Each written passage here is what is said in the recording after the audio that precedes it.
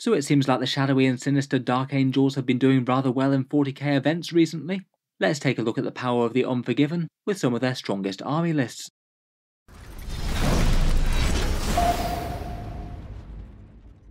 Hello and welcome back to Auspex Tactics, where today we're talking about Dark Angels winning grand tournaments. The Unforgiven have been having a rather good run of it recently, and are perhaps shaping up to be one of the single strongest armies in Warhammer 40k Arcs of Omen. Currently, the new Arcs of Omen rules haven't been out for all that long so far, but the Dark Angels already seem to be doing pretty great in terms of tournament stats. They've got a win rate of around about 57% in Arcs of Omen, varying a bit depending on which source you take it from, and people have used them to already win 3 grand tournaments with a whole slew of other high placings. They do look like they're one of the strongest armies in 40k right now. The main reason for all this is that they just came out spectacularly well out of the Space Marine updates for a whole bunch of different reasons. Their Deathwing Terminators are enormously efficient. Thunderhammer and Stormshield Terminators are just great full stop.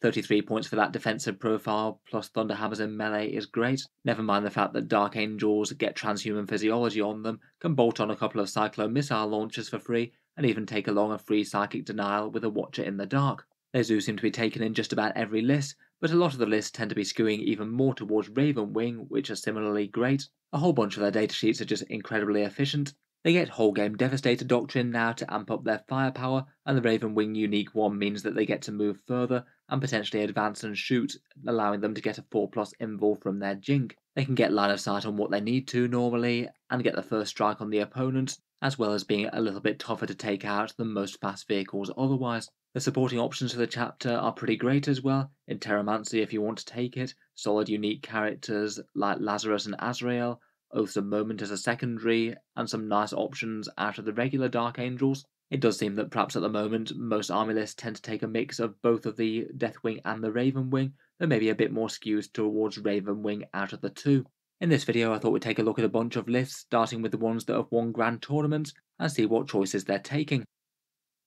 First up, we've got this dual wing list from Manny Chima, who used this to take first at the Beachhead Brawl. Manny seems to have been doing rather well with the Dark Angels recently, taking this and then taking down another grand tournament the week before. Obviously, player skill is probably the main factor here. Certainly a name very common to see on the podiums of tournaments, though it's interesting to see the exact units used in what combinations. In his winning list, it seems to be around about half Deathwing Terminators, supported by a few characters and 8 land speeders. It has been a bit of an about turn in 40k recently, from land speeders being a bit underwhelming to one of the stronger options for a bunch of lists.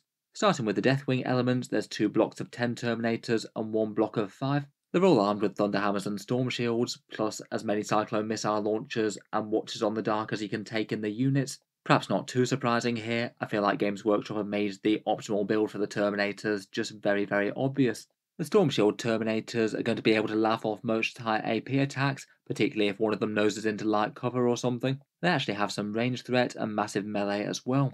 They're well supported by a bunch of the characters. It looks like they can pick up Rites of War for objective secured if they need it. That's on a Talon Master who could hover behind the lines. A Blade Guard Ancient who's upgraded to the Chapter Ancient to make them better in melee, plus also has the Pennant of Remembrance for a -1 damage. Great value support character between both of those upgrades there. And a Ravenwing Apothecary that can move fast if you need to, but it seems like it's geared up to support the Terminators with Decisive Tactician, giving you an aura of +1 to advance and charge, really quite a big deal on slow-moving Terminators. The Apothecary can also provide them some feel no pain and healing, and for a command point can resurrect one of them from the dead, which you can set up towards the front of the unit if needed, meaning that you make the charge distance smaller. Overall a pretty indomitable battle line there, very tough, very dangerous, and well supported with characters. Then for the Ravenwing element, there's 2 Ravenwing Talon Masters, one of which takes the Rites of War, the objective secured one, and one of which has Arbiter's Gaze. That's the relic that makes them always hit on a 2+ basically. These guys with the Ravenwing Heavy Doctrine all game long will be able to get AP -2 shooting on those heavy bolters and assault cannons, really quite general purpose and completely character protective most of the time. There's also a Ravenwing Champion here, really quite cheap and effective to be honest at just 70 points for this. He takes the Blade of Triumph, the damage 3/1 for the Chapter Champion, which he takes as well, and also the Imperium Sword too. Here you've just got a ridiculously fast moving and very hard hitting combat character. I believe he'd be hitting with 7 attacks at Strength 8, AP 3 and Damage 3 with that blade, and that's really quite brutal. Then we've got the Land Speeders, nice and straightforward, 3 Landspeeder Tornadoes with a Multi-Melter and Assault Cannon, and 3 of the plasma-wielding Landspeeder Vengeances with the Plasma Storm Battery on the top. They can afford to start really far back on the board, with basically a 15-inch movement in the Ravenwing Heavy Doctrine, and potentially advance as well if they want to cut their firepower a little bit for the 4+ invul save with Jink. Units this fast with this much firepower will be a bit of a nightmare to play against. They can just afford to jump into just within 24 inches of their intended target, and hopefully remain as safe as possible from retribution otherwise. If you really wanted to focus fire, I guess you could even use that targeting guidance stratagem for 2 CP to give your Dark Angels a +1 to hit against one key target. Overall, it just looks very, very scary though. An indomitable and very tough battle line of Terminators that can have Obsec and some good character support, 2 brutal gun turrets and those Talon Masters hovering behind them, and then 6 spectacularly dangerous and very hard to kill land speeders zipping around the board and picking off the targets that most need to die. Very scary all around, and not surprised it did well in the hands of a very good player. It is kind of interesting to see the evolution of the list as well, as this was the one that Mr. Chima used to take down the Cross Swords GT the week before. A smaller grand tournament, this one, of 40 players, and there are a few different units here as well. Some of the biggest differences in the list are that Samuel makes an appearance. It looks like he's here to give some big rerolls to that block of Ravenwing Black Knights with the Corvus Hammers. They can be pretty brutal both at range and in melee when they have Samael's buffs going on, and can definitely threaten first turn charges, which is kind of spooky to plenty of armies. This time there's a regular Apothecary taking Decisive Tactician on foot rather than the more expensive Ravenwing one, and a few less Terminators, the smaller squad being subbed out for the Black Knights also in the elite slot. Interesting to see a slightly different take on the same list, and very impressive for any one player to take down 2 grand tournaments on the trot. Moving on to another biggish tournament that Dark Angels won was this one from a little bit earlier. This one was won by Dusossoir Guillaume, winning the Winter War tournament, which was a 5-round one but only 20 players, which did mean that the list did go 4-1 as opposed to a 5-0 undefeated. I believe that this one was slightly before the Plasma Inceptor change as well, so there is a cheap unit of Plasma Death in here. I guess you could always sub it out for something like a unit of Black Knights potentially. They still bring a bunch of plasma shots, plus some nice dangerous Corvus Hammer melee. This one again shares a fair few themes with Mr. Chima's lists. Again, we've got a pair of different Talon Masters, one of them with the Arbiter's Gaze, though interestingly the other one is tricked out for combat.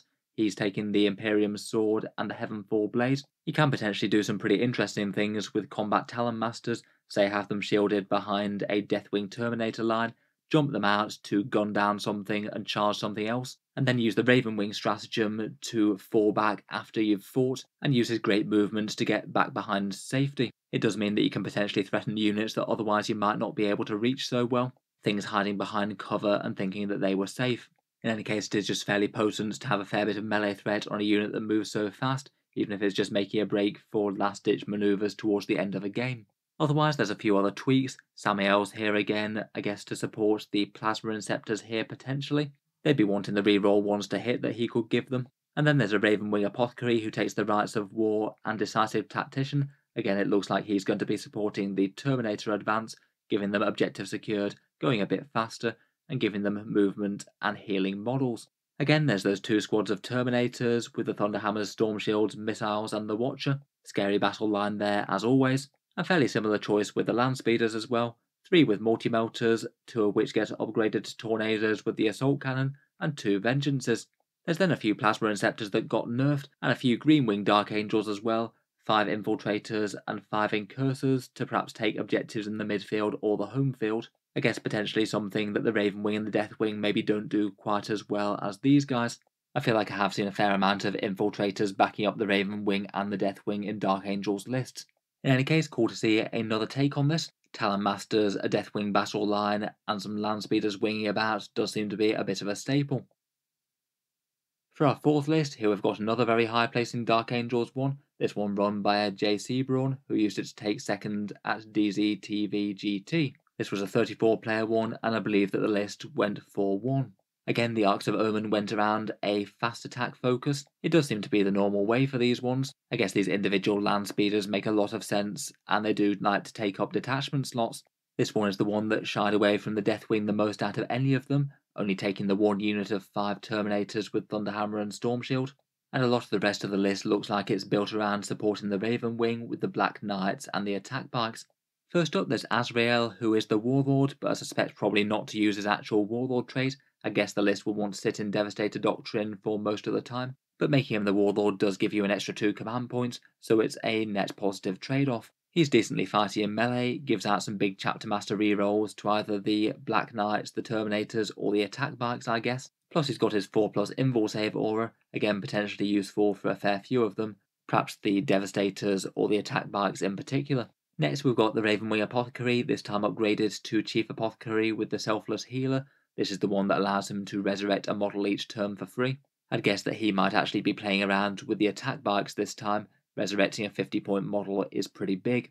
There's a Ravenwing Talon Master with Arbiter's Gaze, the Ravenwing Champion again, he's upgraded to Chapter Champion, and this time takes the Reliquary of the Repentant, another fairly common Dark Angel's choice that allows them to reduce enemy invuls in combat. Finally, there's a Primaris Chaplain on bike. He's a Master of Sanctity with Wise Orator for 2+ to cast those litanies, and he has Catechism of Fire and Canticle of Hate. I'd guess that his main purpose is going to be to support the Ravenwing Black Knights there.